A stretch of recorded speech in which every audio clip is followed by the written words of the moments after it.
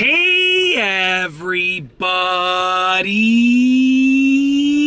I'm here today to talk to you about some flute tips for beginners to help you learn. That's right, these are tips for playing the flute for beginners to help you learn. They are flute tips for beginners to help you learn. I have 7 tips that will truly help you with the learning process if you're a beginner at playing the flute. Let's get right into the video. I'm going to try and keep it short and sweet, so bear with me as I sort of get through these as sort of efficiently as possible. Number 1, practice as often as you can. Every minute in practice will pay tenfold in playing. That's the way I look at it. If you practice for an hour, it's like you're going to be better at playing for 10 hours. So 1 hour of practice will improve 10 hours worth of playing, okay? Very simple. It's totally worth it. Number 2, I do apologize. There's like lots of commotion going on over here on the street. So if I'm looking over there, I do apologize, but just bear with me. So number 1, practice as often as you can. Every hour of practice is like 10 hours worth of improvement on playing. It's a 10-to-1 ratio. Number 2, listen to better flute players than you. You want to listen to flute players that are better than you because you can learn from them. You don't want to listen to flute players that are worse than you just because it makes you feel good as a flute player. You want to listen to flute players that are better than you because you can learn from them, okay? Number 3, play scales and long notes. Now, scales are essentially when you go up and down with notes. You can go up and down linearly or you can skip notes and so forth.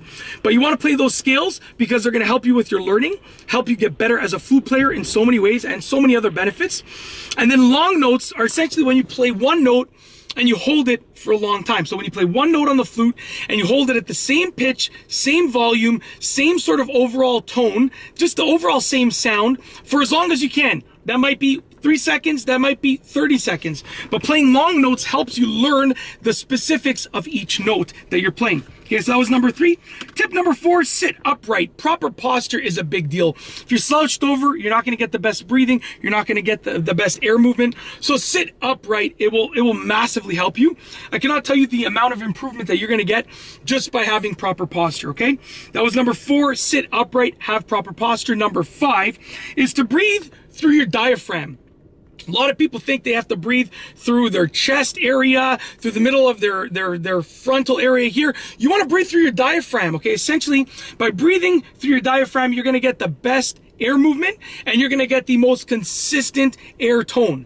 If I play harder or softer on the flute, I'm going to get sort of a different sound. So let's say I play with just the mouthpiece over here, with just the head joint over here.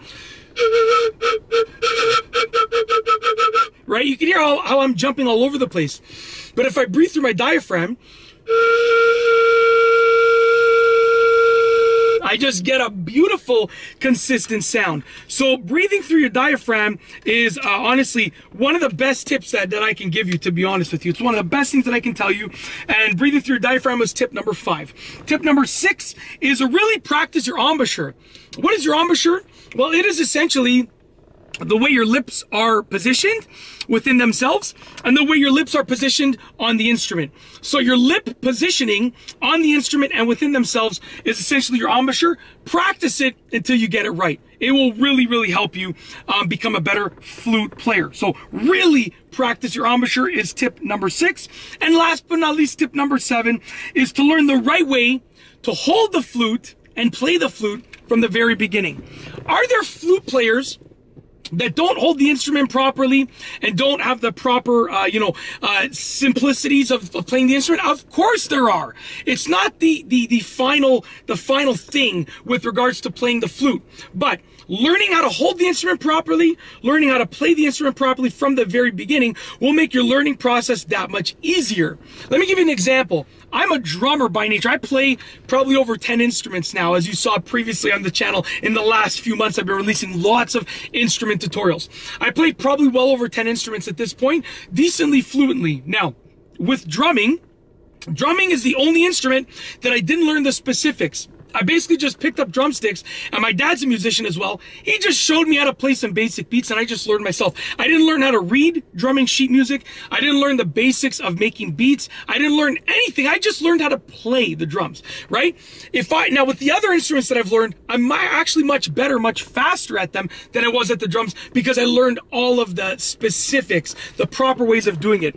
So yeah, essentially at the end of the day, you need to learn how to hold the instrument properly and how to play the instrument properly, and you will be much better. The learning process will be much smoother, let's put it that way.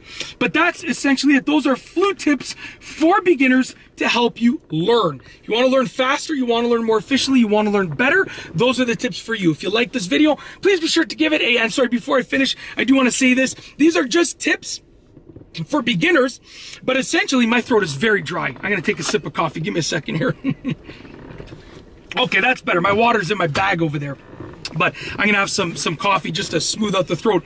These are tips for beginners, but essentially they're good for advanced players too, because if you've been playing the flute for 10 years, maybe these tips will help you as well. So share this video with someone who's learning to play the flute, or who needs a little bit of improvement with playing the flute, and maybe, or just any flute player that might want to hear this, and they could use maybe one of these tips at least will benefit them, okay? So share it with them. I would encourage you to do that.